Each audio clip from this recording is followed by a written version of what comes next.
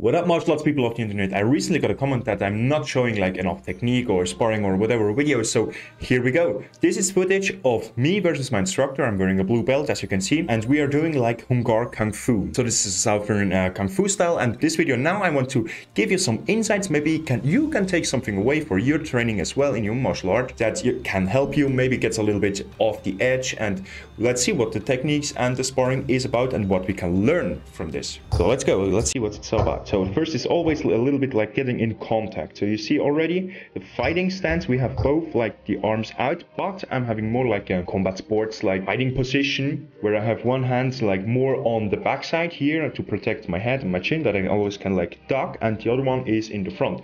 So I'm doing this because I want to like being able to deflect punches and also using Chisao or Kisao or Kyusao or whatever you call it, bridge hands, which is like a huge concept in Hungar. Obviously it doesn't work always. Here's like more pushing, and what I really like to do is like go over. So you see here this like going on top. This going on top, it's like something that I personally like to do because you can grab the hand of your opponent and then go over the top to like hit a punch directly to the face and make bam. That's pretty cool. So I see that over 90% of people who are watching my videos are not subscribed yet. So why not? You're watching my videos, so you are into fitness and martial arts. And these are my passionate topics I am thrilled about. So let's go this journey together. Subscribe now for free. Oh, this is a nice scene. Let's have a look at it. Bam, yes.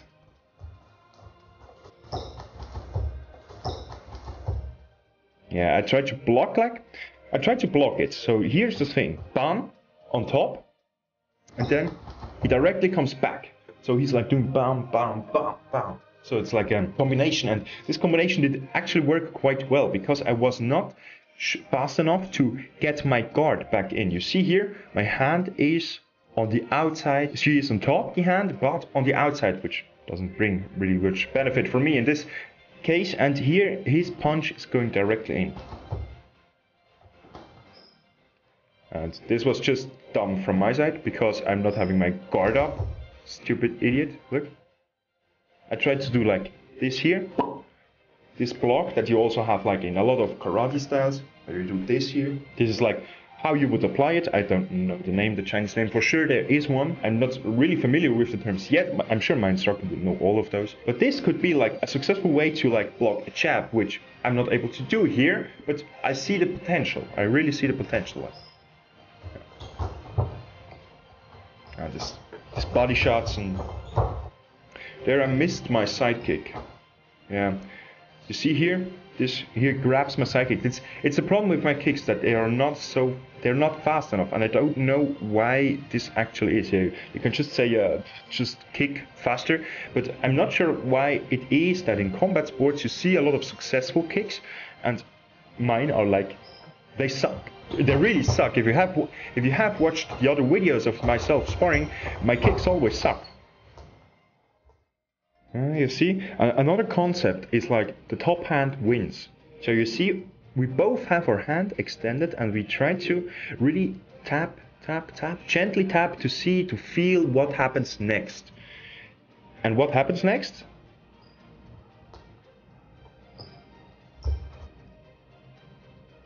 We try to like block the hands, Chisao, Kyusao, bridge hands, and go in. I try to go in under and over. One of the like combinations that I'm used to that I think are pretty successful, not as successful with the big gloves. And if you're talking about gloves, just a wee hint here, we're running almost full protection. So we have like head guard, we have mouth guard. I have 10-ounce boxing gloves. Usually my instructor would also have boxing gloves, but 4-ounce, so more of the MMA side. So here today he has now also the 10-ounce gloves, and we're also wearing groin protection.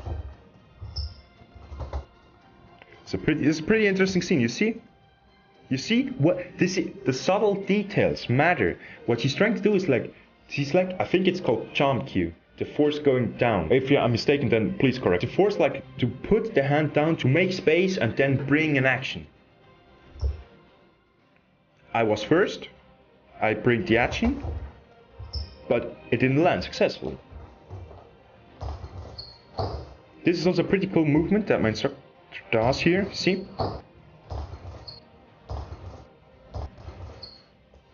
When you catch that,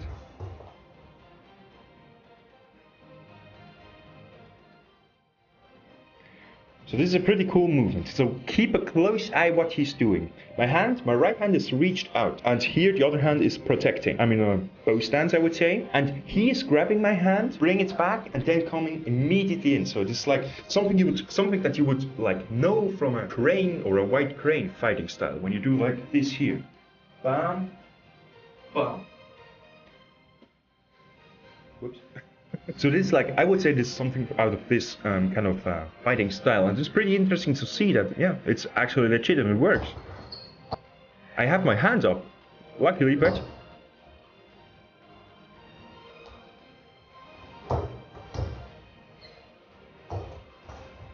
yeah, and this was just embarrassing.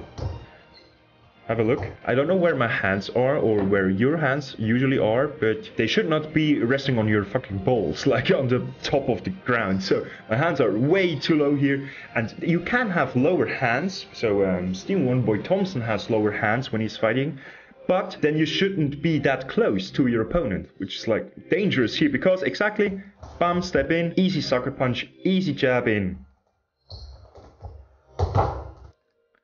And here again, you see, top hand wins. So here's putting a lot of pressure on my side. And he even swinging. I don't know why I fell here. I really don't know, because my structure isn't that bad. You see, that's also a nice one here. Blocking. Like this. And then I think he's now going here directly in. Yeah. A little bit too deep, maybe. The first rip here would have been a good target. But who am I to judge?